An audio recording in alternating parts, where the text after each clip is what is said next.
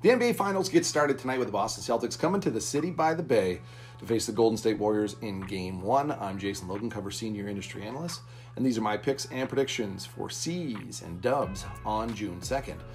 So the point spread for this Game 1 is a little bit perplexing, as I think the Warriors' home court experience, their rest edge, it adds up to more than 3.5 points when you also consider their depth and the multitude of ways that they can win basketball games. Steve Kerr has more pieces to play with and can adjust to whatever Boston throws at them, as well as he has a wider margin for error with off nights from Curry and Clay, maybe not being as damning when you have guys like Poole and Wiggins to pick up the slack. I don't hate laying the 3.5 with the Dubs, but considering that Game 1 may be Boston's best shot at stealing a win in San Fran, as the Celtics haven't been this healthy since sweeping the Nets, I'm going to pass on the points, and I'm going to keep it simple with Warriors money line -160. As for the Game 1 total, I'm leaning under on this one. This number's kind of bounced between 211.5 and 213.5. We have two of the top defenses in the NBA squaring off in the finals in terms of regular season rating, and Boston brings some bigger bodies to the paint, something that the Mavs did not do, which should push Golden State to the outside a lot more.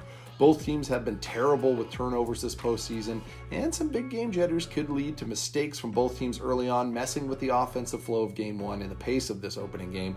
There could be a feeling out process with these teams in the first 24 minutes, kind of like boxers throwing jabs out there, and it sets the table for an under in Game 1.